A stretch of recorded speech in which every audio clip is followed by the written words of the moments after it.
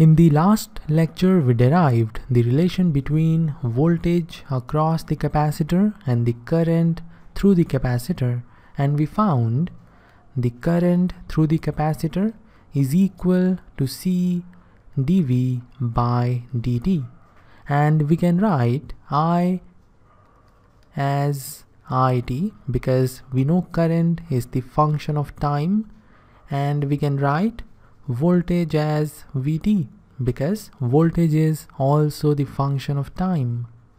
So we have it equal to C dVt by dt, and this form here is known as the seventh form of Ohm's law. And from here we can have the voltage Vt.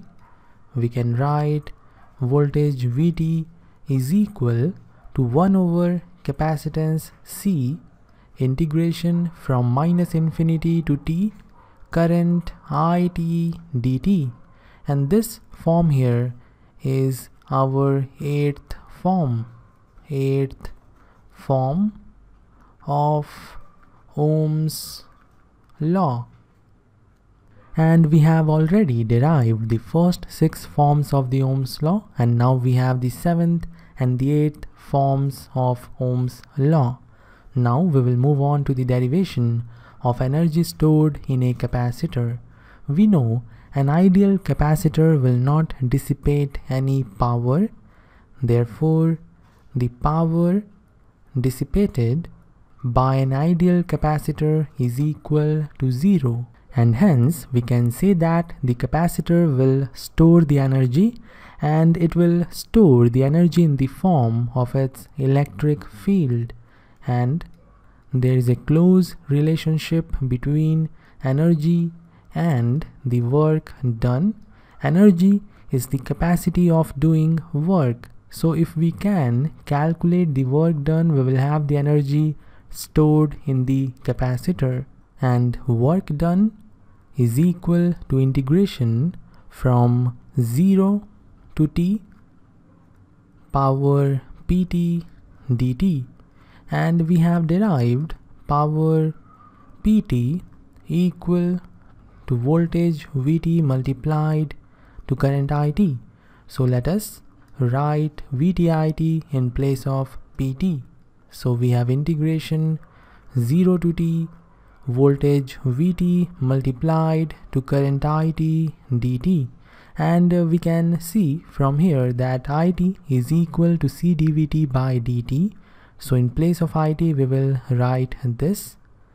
So from here we are getting the work equal to integration 0 to t Vt, this Vt, then we have C dVt over dt, and then dt. Now when you simplify this, you are going to get integration 0 to t C Vt dVt.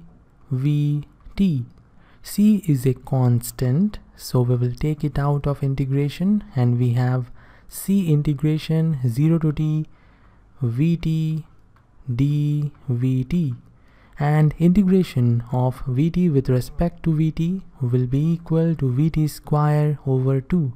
So we have C inside the bracket V square t over 2.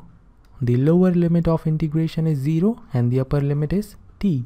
So we are getting 1 over 2 C V square t, and we can write V square t as V square because we know voltage is the function of time, and therefore we will only write V in place of Vt, and then we have half C V square, and this is the energy stored in a capacitor. And here I will write down the final result. Energy stored in a capacitor, let us represent it by EC, is equal to half CV square, and we know Q is equal to CV. Therefore we can write down energy EC equal to half CV multiplied to V. In place of CV we will write Q. So we have half QV. Remember this form of the energy as well. And from this we can say that voltage V is equal to Q over C. So in place of V we will write Q over C. So again we will have a new form which is EC equal to half Q square over C. Remember this form as well. But it will be good to remember this single formula and to derive these two forms using Q equal to CV. And if you compare this with the energy stored in an inductor, let's represent it by E sub L equal to half L I square, then you will find in place of L you are having C and in place of I you are having V. And if we compare them with the formula of kinetic energy, that is half mv square, you will find in place of m, that is the mass, we are having L and C, and in place of velocity we have I and V. Now focus on one thing. Mass is constant. Mass of a body will not change, it is constant. And here L is constant and C is constant. Velocity will change, it is variable. Similarly, current here is variable and voltage here is variable. So it is very easy to remember these two formulas if you know the formula of kinetic energy. So this is all for this lecture. I will end it here. See you in the next one.